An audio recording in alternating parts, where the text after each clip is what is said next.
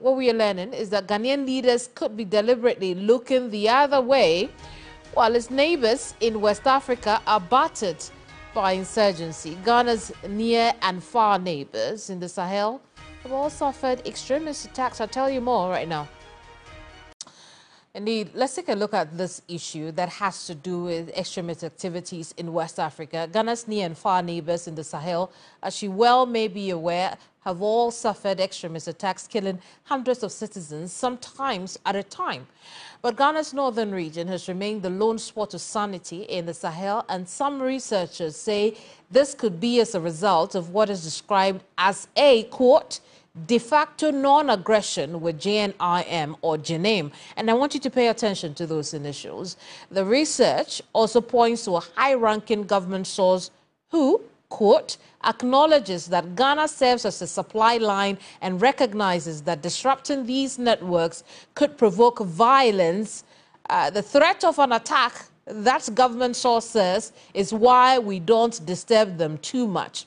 Now, let me explain this. In a nutshell, Ghanaian authorities are intentionally not doing anything about this, essentially throwing our neighbors under the bus, and that's why our border security is lax, according to this paper.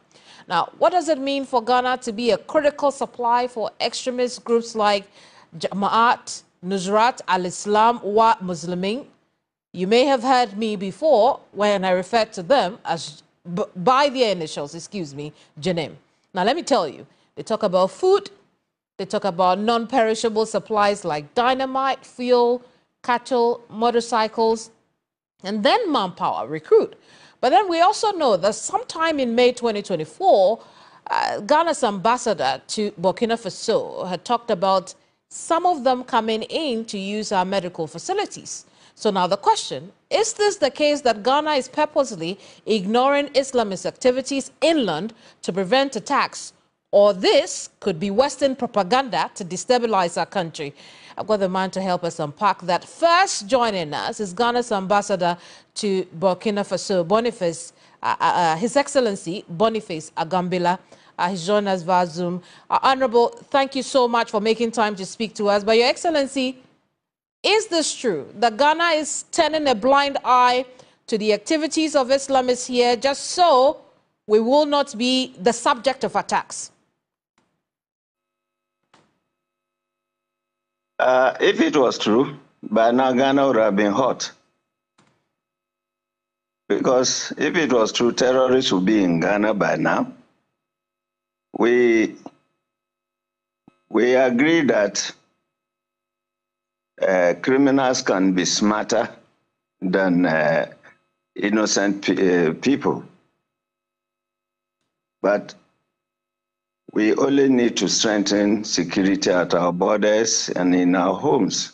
That's all the messages we've been given.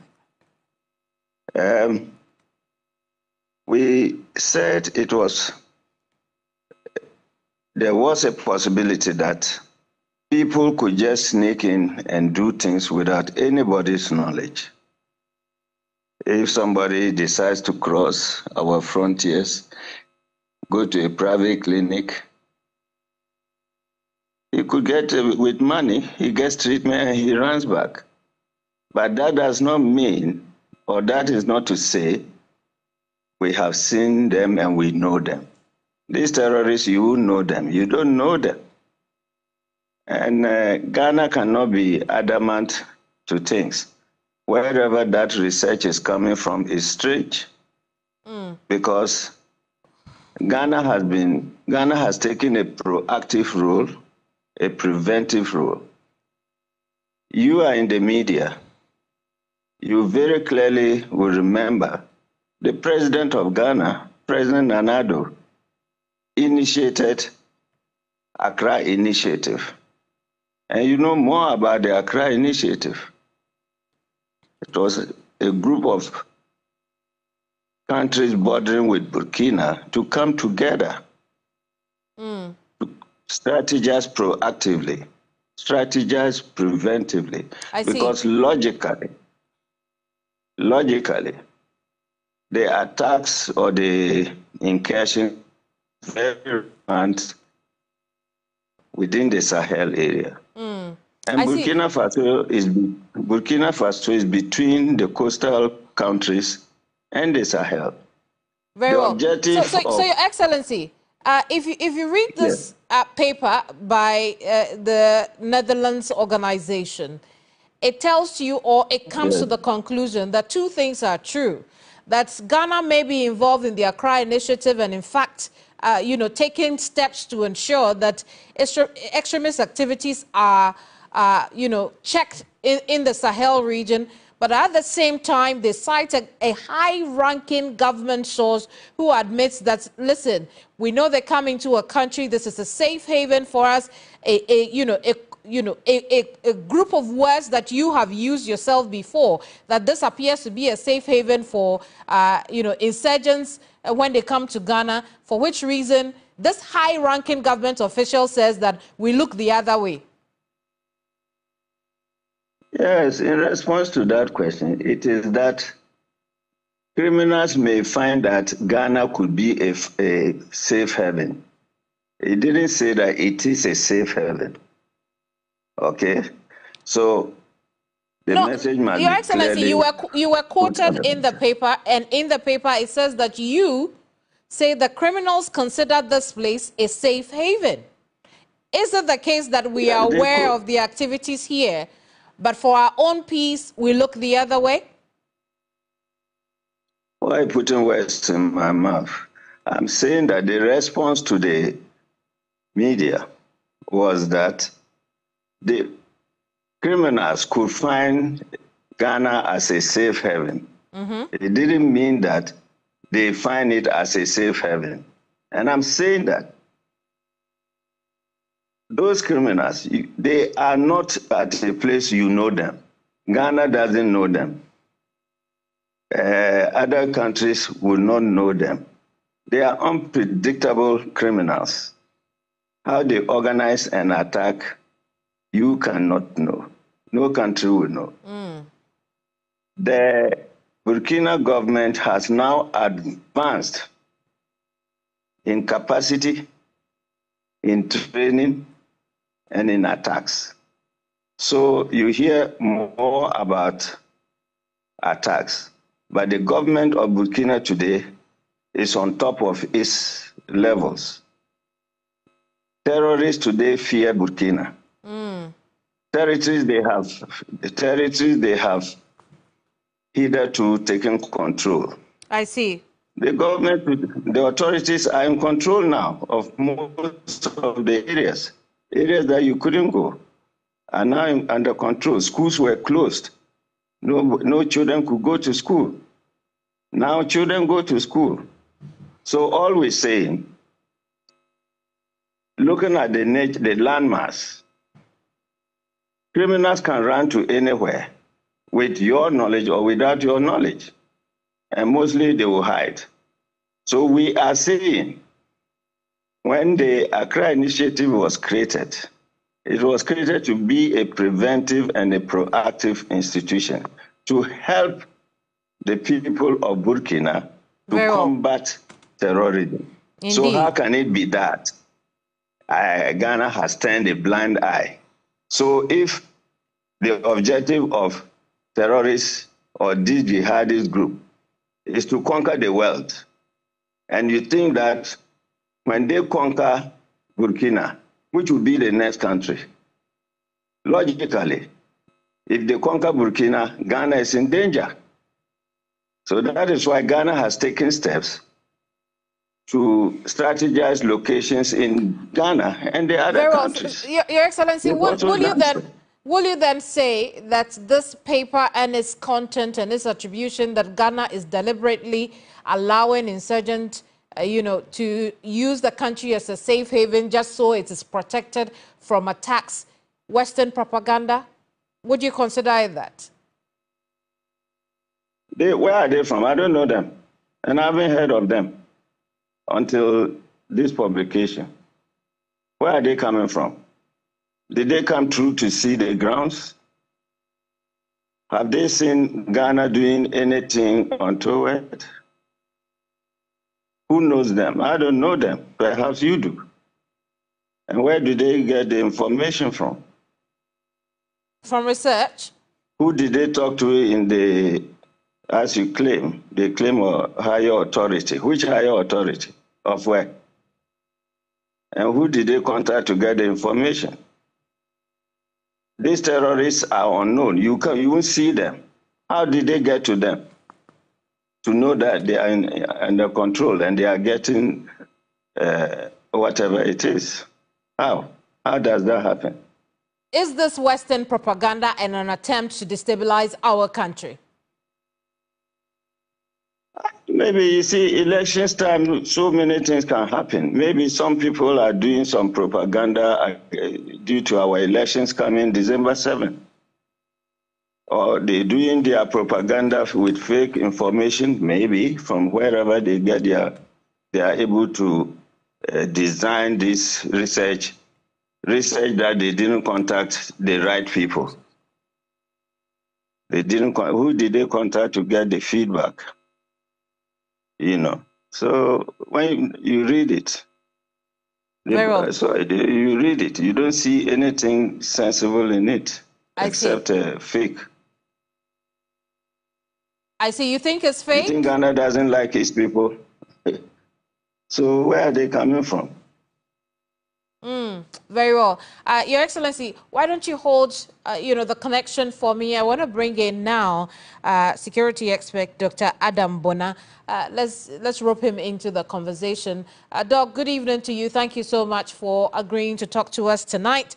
But you know the conversation and how it's gone so far, the fact that this research paper is accusing, the government, essentially, the government of Ghana, of looking away, turning a blind eye to insurgents using this place as a safe haven in exchange of, some sort of protection, so to speak. Your thoughts on that? Can you hear me? I can hear you. Hello? Dr. Bona, I can hear you. Hello, can you hear me? It would seem Dr. Bona cannot hear us. We'll fix that connection. In the meantime, let's return to our chat with Ghana's ambassador to Burkina Faso, His Excellency Boniface Agambila. Your Excellency, so essentially we heard today that there had been a high-level meeting around the situation between Ghana and Burkina Faso as far as this insurgent research paper is concerned. Is this a meeting you were privy to? That's what you say. They say. That's what they say. They say will always create problems. No, that's not what I said. I'm not aware. That's not what I said. What I said was that we're hearing reports that there were meetings. There were meetings, as a result of this paper that had come to light through the media. Is this a meeting you attended? Is this a meeting you were privy to? No. No. So there was no meeting? If it is a fake meeting, if it was a genuine report, I'm sure I would have heard of it. But no. Maybe people don't want to follow fake things. So. Very well. Your Excellency, the last time you spoke to Ghanaian media, you talked about the, is it 7 people who had been taken by, insurgents suspected. What's the state of those people who have gone missing? The governments are yet to give us feedback. Are we still looking for them? The authorities are yet to give us feedback. Are we still looking for them? What efforts have we put in place? Yeah, the authorities are on top. The authorities will tell us whatever it is. Honorable, hold the connection for me. I'm going to bring in Adam Bona. Give it another try. Dr. Adam Bona is a security expert, in case you're just joining us. Doc, you've heard the conversation, really. This paper, again, I'd say, is accusing the Ghanaian government of looking the other way while insurgents use this place as a safe haven in exchange of protection. What are your thoughts on such an accusation? Oh, yes. Good evening, Kameni, and good evening to your viewers and Mr. Agambila on the other side. Well, I am surprised that up to now, the national security that is supposed to be holding the front, that's supposed to be doing these things for us, probably hasn't spoken. Because you have a major publication that seems to be scandalizing our, national security architecture, and in fact, drawing in inferences with regards to terrorists. And the national security up to now, we haven't had 24 hours, we haven't had any official communication, either denying or, confirming, accepting what the publication is attributing to the government of the Republic of Ghana. For me, I find that very worrying. But to speak to it, I mean, it's just like, His Excellency Gambela said. It is an open secret that, some of these people might be coming in through unofficial routes. But then the question, as my other colleagues have asked, throughout the day, I have also asked is, why now? Are they sensing that we are going to the polls, and therefore they are positioning their businesses to be able to, sell military equipment and security equipment to us? Or there is something that they know that we are not aware of? And so as far as I'm concerned, it's an open secret that some of these people might be coming in, and our officials wouldn't know. It will be difficult for me to accept that they come in with the tacit support of our officials, and our officials would have done a deal with them, to come in. I don't want to think so. I mean, I have been actively participating in the Accra Initiative activities. And the Cryon Call has been to see how the coastal states can collaborate in fighting this canker within the Sahel that is coming towards us. So I'm so asking, why has the national security, why has Kandapar and his people not, do they know something that the rest of us, because I shouldn't be doing the work for Kandapar and his people. I haven't been paid to say government has no knowledge of this. Right, but look, Honorable Kandapar and his people, they are paid to tell us that what these people are saying, because it has to do with our national security. So they can't be there unconcerned when the country is being dragged down this way, and they are quiet, because it is their job to do it, and it is our job to probably either put out what we think. But it looks like we are the frontliners, and they've taken the back bench, which I think it doesn't speak well to our national security architecture. Very well. So just a few things from the paper. The paper does not refer to a handshake deal between Ghana and, Jenim. What it says is that there appears to be a de facto agreement between the, Ghana looks away, essentially. We know they're here, but we look away. We do not care, really, that they are here, because once they use this place as a safe haven, then would have some kind of protection. Is there anything that Ghana could have done in this instance?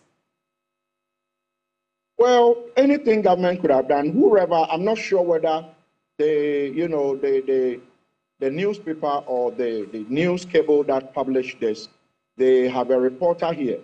If they have a reporter here, I believe Ghana could have summoned the reporter, or Ghana could have sanctioned them, because obviously they are intruding into our national security space. And therefore, if it is not true, I believe there are remedial measures we can activate. And so as far as I'm concerned, as for a de facto agreement, well, a de facto agreement is an agreement. Obviously, the work of terrorists is illegal. So you cannot sign a deal with terrorists, to let them in while they probably stay away from bombing your territory. So obviously, there can only be one agreement, if indeed there is one, which is the de facto one you referred to. But like I said, the onus is on the national security architecture of the country to let us know, let the whole world know whether there is any informal agreement between the Republic of Ghana and terrorists coming from the Burkina area. I have been around the area. I've driven into that side of Burkina through the Hamile border, and there is a lot of apprehension. I see. Doc, how curious is it also that this paper tells us that it is because of this de facto agreement that our border is so lax? I don't think our border is so lax. If you know the architecture, especially towards the northern border, I mean, people are related. I mean, these are relations. It was just an artificial, thin line that was drawn to divide us from, those on the other side. And so if you say, do we build a wall? I mean, so for me, I think that is a non-starter. It's not possible to say our border security is lax. Yeah, I mean, I don't think so. I don't think, even though if you ask me, we might not have all it takes, but I have visited some of these border communities. We have substantial improvement with regards to, forwarding posts. The immigration now have, very important setups there, the military, the police. So we have them along some of these areas. But you are talking about other areas that are not protected. Yes. And so, but I don't want to believe that anybody would want to use that against us. I think that it is our state authorities who are probably sleeping on the job, who we should be blaming in this whole conversation. Absolutely. I want to check in on, Your Excellency Boniface Agambila. Hopefully he's still here with us. Your Excellency, you spoke about strong border. Indeed. You spoke about strong border security earlier. This paper is telling us that we have intentionally relaxed our border security because of this de facto agreement with the insurgents. I'd have you react to that. But essentially, what do you want the Ghanaian people to do with this information that this paper has released? This paper's release, I haven't seen it until bits of it today. But you see, I don't know if you have traveled up to the northern borders, so to know exactly how people live around the borders. And we have asked people to be suspicious when they see strangers. See something, say something. Okay? If the government of Ghana puts an adamant eye to terrorism or has something to do with terrorists, it won't create see something, say something. You remember. Now, you see, as my friend Doc has said, when certain things, certain actions come up, you don't rush to make publications. It's good to find out exactly what it is. You don't panic and quickly react to things. Perhaps that allow the government of Ghana, the authorities, to find out properly before they can say something. So on that court, supposing we are being attacked now, strategically, there will be response. But this is not a true case as such. Somebody says he has done research, and that is his findings. And the research, some of them have their own ideas about research. This research from where? Where did it cover? Nobody is aware. Perhaps someone knows how it was done, but what methodology did they use? How did they approach it? You see? So we cannot be spending our time on somebody's quote-unquote fake research to say that he has gone to do research. How can a country be putting an eye away and doing de facto whatever with people who can attack your people? Okay. Finally, before I let you go, Dr. Bona has indicated that we should have heard something from national security by now. I mean, as the I just said the time is, you allow reasonable time. Allow reasonable time, because there are challenges to get. He said, for example, he mentioned if they have a reporter in Ghana, but this is a research done by somebody or some group. So it needs time to find out who they are. As I'm talking to, I don't know them. I've never heard of them. Okay? And so all that the government has been doing to protect the people of Ghana, the relationship between Ghana and Burkina, working together, sharing various, communicating with each other, doing training together. Is it not enough to show that even Ghana is apprehensive or fears terrorism? Which country doesn't fear terrorism? And which country will want to promote terrorism or support terrorism against another? That is the point I'm raising. Very well. Your And the Excellency. fact is, I have said it and said it again. The terrorists want to capture the world. And so when they capture Burkina, or when Burkina fails, Ghana will be the next place. Indeed. And it's not going to be an individual's decision. Very well, Your So Excellency. no government, no president of a country will think of that. Your Excellency, I'm afraid we're out of time. We'll have to end our conversation here. Just a quick word from, thank you so much for joining us, really. Just a quick word from Dr. Adam Bona. Doc, you heard Your Excellency Agambila, who says that, listen, we should be giving national security a bit more time to look into this research paper before they react. Is that good enough? No, it's not good enough because in his reasonable time. It is fake. Once you admit that it is fake research, once you admit something is fake, I don't know how much time you need to be able to formally come out and say it is fake. I am saying that we need an official publication or official release from national security. They can come with an interim, release, letting us know that they have, they've seen this report, and to the best of their knowledge, it is inaccurate. Well, meanwhile, it is investigations. But to just leave it that way, to just leave it that way. Mine is that those who have listened to it this morning and boarded flight and they are gone to probably the other countries would not see what is going on at the moment. But if the national security had actually countered with their report, that is enough while they continue to do their investigation. So I will tell you that, their silence speaks volumes. It's almost like admitting to some of the things we are saying it's not Dr. Bona, quickly, you mentioned earlier that you don't know if this report is coming ahead of the elections because of weapon sales. Could you elaborate on that point quickly for me, just before we wrap up on this?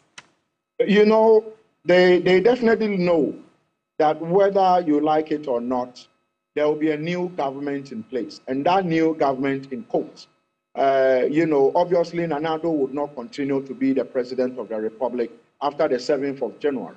So what they are trying to do is to say that whoever becomes the new president of Ghana, this issue came up before the elections. We want you to invest in military accoutrement, surveillance, security accoutrement, and all that. So it's almost like psyching us up and positioning their businesses. I can tell you without any doubt in my mind that I've had, businesses from all over the world speak to some of us and say, oh, how do we get involved in your security space moving into 2025?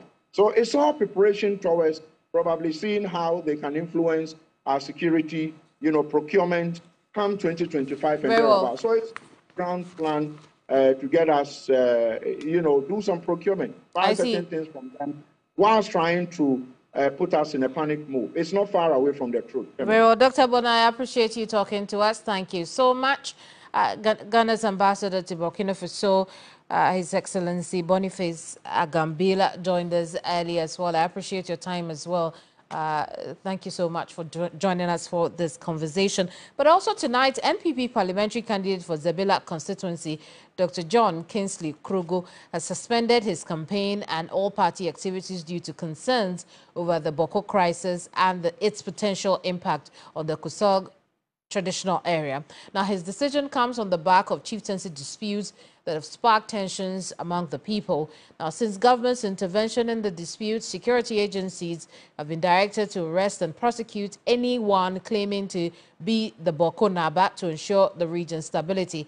Tonight, the NPP parliamentary candidate has hinted if the security agencies fail to nip the rising tensions in the bud, he will take further steps to protect his life and property in the Kusog traditional area. I want to bring in now our Upper East Region correspondent, Castro Senyala, who's been in the Boko area for two reasons. The first one on the situation in Boko at the moment, and then we'll talk about other issues. Castro, good evening to you. We know that you are in Boko right now. Talk to us about the atmosphere there.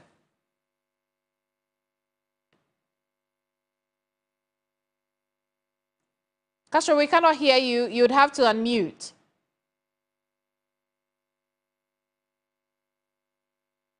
Can you hear me now? Yes, go ahead. What's the situation in Boko this evening? Can you hear me now?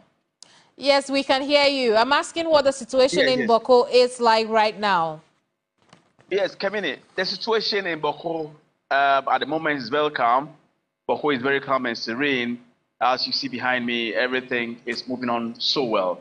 Except that earlier in the day, unlike how Boko is always known to be, very brisk in terms of business and very lively, early in the afternoon, it was very quiet with few people going about their activities also. Portions of the township had shops closed, which is very, very unlikely of one of the biggest municipalities in the Upper East region. I see. We know that it wouldn't only be the NPP parliamentary candidate who's suspending his campaign. You're there with the NDC's running mate, Professor Nana Jenopokwajiman, who's also suspended certain activities in the community. Let's talk about why these have become necessary.